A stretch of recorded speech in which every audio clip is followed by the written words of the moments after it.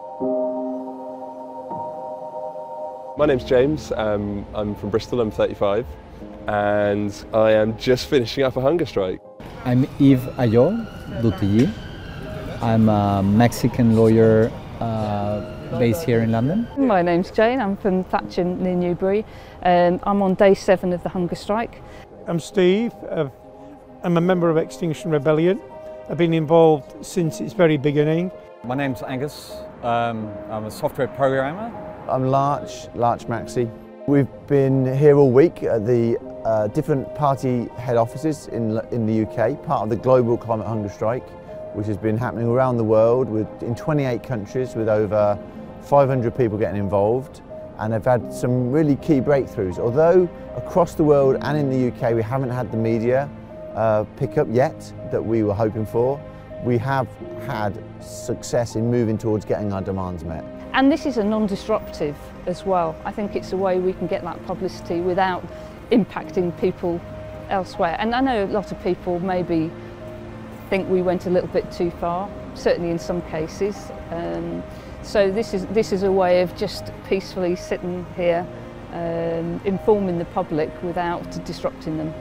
So it initially spanned 15 countries and then 22 and now 27, and it now includes over 500 hunger strikers around the world, 200 hunger strikers in the UK, 100 in London. Extinction Rebellion, when it was founded back in 31st of October last year, 2018, we declared the 3 demands. So the 3 demands we have from government are to tell the truth, for the government to tell the truth to all government departments and all organisations that the government interacts with. The second demand is to take rapid action to reach net zero carbon emissions by 2025. And the third demand is for the government to create and be led by something called a citizens' assembly. In the UK we're really blessed that those 3 demands are encapsulated in a bill that's ready to go. We've been working on it for months. It's the 3 demands bill, or the Climate and Ecological Emergency bill. So in this election rebellion, we're asking all of the parties and all of the candidates to sign up to this bill. And what we're seeing is that this hunger strike is really effective in getting that happening. I've been outside the Lib Dems office, I've been a visible presence, me and Angus, so they've seen the same faces every day when they come into work, and you know, they recognise us, and we're kind of, if nothing else, we're keeping it in their consciousness. So we're here outside the Conservative Party headquarters in the UK on Matthew Parker Street in London.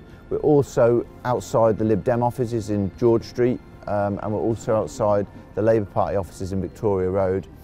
We've been outside those offices every day this week. We've achieved a remarkable amount considering we haven't actually had that many people on the ground.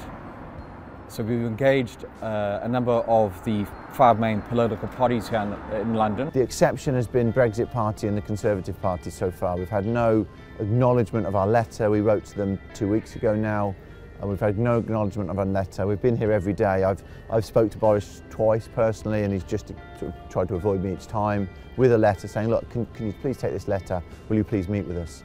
In a democracy, it seems a very reasonable thing to do. The other parties are doing it, so why aren't they? That's our question now to them. In preparation of this hunger strike, we spent 9 frantic days with very little sleep, and somehow managed to pull all the main pieces together to make this happen.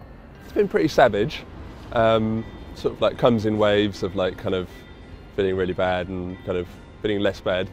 It's been really cold because I've just been here on this street through all the daylight hours essentially, and going to someone's house to sleep in the evening. The first 3 days were very difficult. I've been carrying on working during the week, so I've been fasting, working, and trying to stop by and be together with the other fellow strikers. Like to experience that on some level, what 820 million people are going through right now around the world, that hunger, that they don't choose, that we have the privilege, and we can use our privilege to choose to put ourselves in that position and show our vulnerability. So it's been really important for me to connect with that vulnerability that we have in the UK but isn't being spoken about at the moment. We are vulnerable, our food is vulnerable if we don't address this crisis, and that other people right now are experiencing it. The first few days was like particularly particularly difficult, and I became very internalised, didn't want to speak to anybody, which is hard when like sort of you've got like friendly XR faces coming up to sort of support you, and you're just like kind of, I don't really want to speak to you, I just want to like sort of deal with this thing on my own. You know, everyone just comes and goes. You know, it's like we were beggars. You know, you turn your eye away from them, kind of, you know, you don't want to see the, you know, we're just ignored. You know, and it makes sense in a way. You know, they've been ignoring people that are really starving for decades. We're all in denial on some level.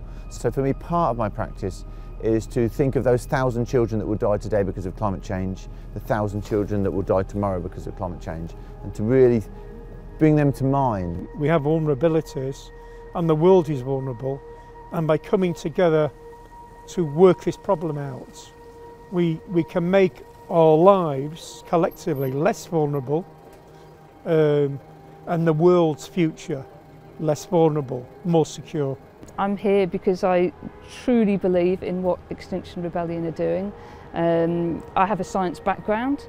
I've looked at a lot of the science, and you know, the reports from the IPCC are really scary. I've tried everything. I worked in academia for 25 years, wrote reports and papers, I've met with ministers, I've helped get some policies through government in different ways, been on marches, on protests, but nothing seemed to work because we weren't using the science of social change effectively.